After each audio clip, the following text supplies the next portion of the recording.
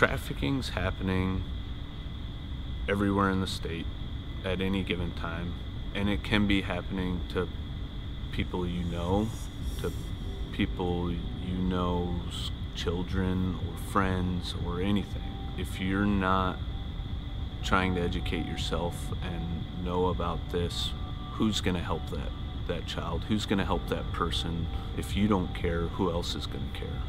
The people that we are helping, these trafficking victims, are being forced to do this one way or another. They're put into this lifestyle not on their own. This isn't a choice. This is something that they're being made to do. And I think now, with a little more understanding, with the ability to get awareness out, I think now's what better time than now.